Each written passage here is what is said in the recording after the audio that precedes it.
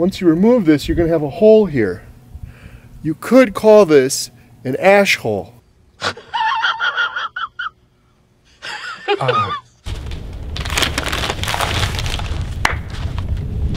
Carrie here from Homestead How.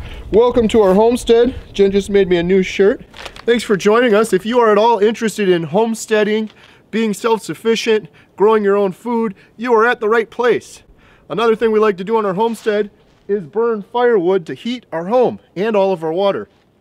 Last month we did a video, and that video was titled Stop Wasting Your Firewood Ash.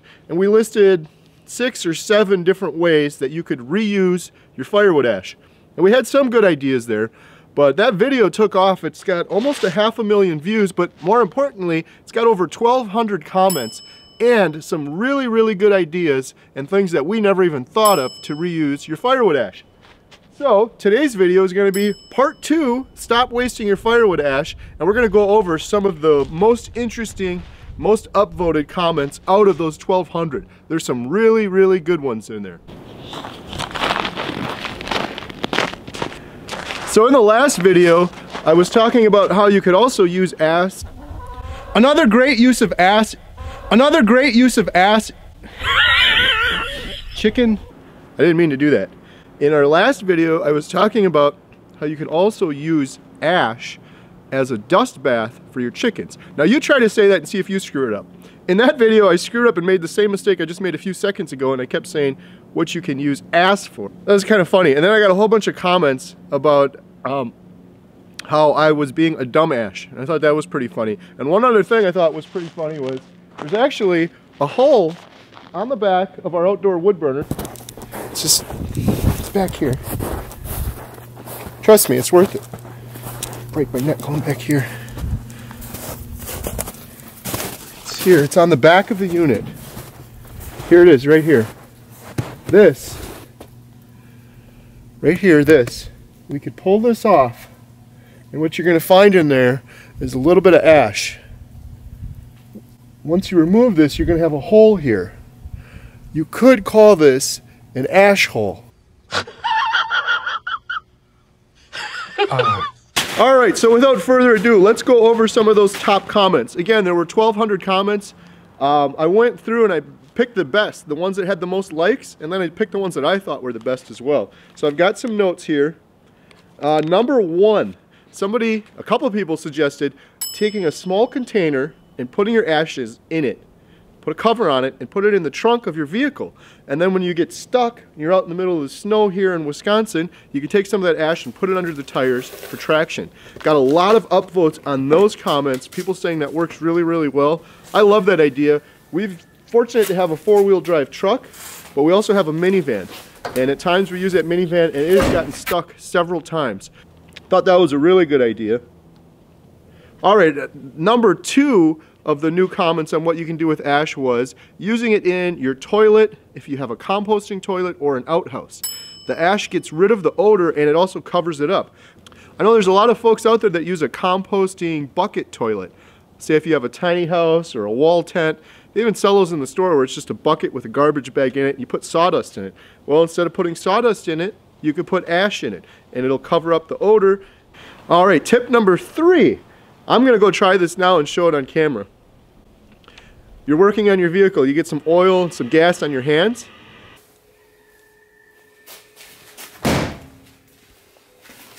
You wet your hands with a little bit of water and then you put some ash in your hands, you rub them together, and that ash will get rid of that oil and it'll get rid of the odor too.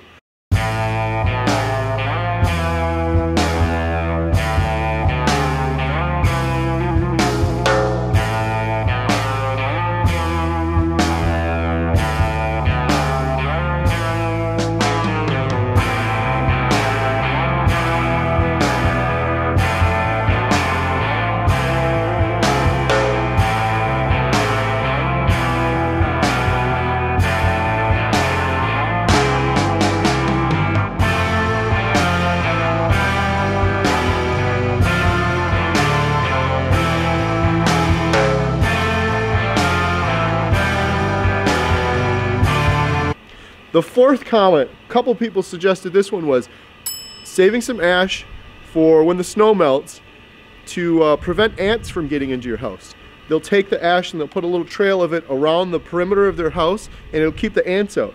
A lot of people commenting on that and saying it worked surprisingly well. Number 5, whole bunch of comments on this across the board. Take your ash and create lye with your ash, just like our grandparents used to do back in the day. Lye can then be used as a cleaning solution, and it can also be used to make soap. That's how they used to make soap back in the day. This is something we are going to be doing in a future video. We've got so much ash here, I imagine we can make a bunch of lye, but I'd love to make some soap, just like our grandparents and great-grandparents used to do back in the day. Idea number 6, take the ash and sprinkle it along your fence line. We just put up a big fence last year. If you watch our channel, you probably saw that one. It was a deer fence that we put up. And we're gonna plant our garden in there in the spring. We also hope to plant some fruit trees. But right where the fence hits the ground, you get a bunch of weeds, and unless you take a weed whacker out there, an easier way to do it would be to sprinkle some ash right along the perimeter of that fence. And if you do it heavy enough, that will kill the grass right there on the fence line, and then you don't have to worry about getting out there with a weed whacker. So that was a really cool idea. Number 7, polish your silver or brass. This is a great idea too, and a lot of people commented and said it works really well, and I imagine it would. As you saw in the last video, I cleaned our window on our wood stove with some ash, and it worked incredibly well. In fact, out of all the things I suggested in that video, that was one of the top suggestions. It worked wonders. So cleaning your silver or tarnished brass was the number, man, tongue twisters today. Polishing your silver or cleaning your tarnish, can't do it. Moving on. Number 8. This one I have to test. I haven't tested this. This one I'm a bit skeptical on, but it got some good upvotes. You know that green slime stuff you have that you could put inside a tire to patch a hole? I'll show you because I have some here. We used it on our Argo tires. It worked wonders. This person suggested, instead of using that nasty green slime, you can mix some ash with some water, remove the stem from your tire, from the valve, and you can put that ash water mixture in there, and it'll patch the hole just as good, if not better, than that green slime will. I'm definitely going to try that one out and show it in a future video. This is working really, really well. You can feel how abrasive it is. It's just lightly scratching the surface, but it got that big stain off, no problem. And now I'm just going to wipe it off with a wet washcloth. Look how much cleaner that is. It looks like a brand new window. Took that big black mark off. Things you can use this for is to clean up spills in your garage, like oil.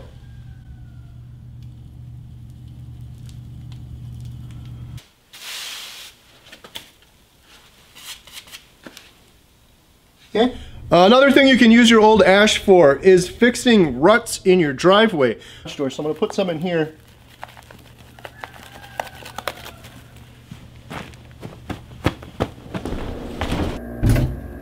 Another really good use for your old ash is eliminating odors in your refrigerator. And we always get some ice right in this corner here.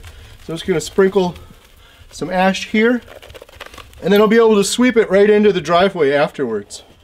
So ash is really good replacement for using salt to get rid of ice and snow. Alright, so one of the #1 things you can use with your ash is for fertilizing your garden and keeping pests down in your garden.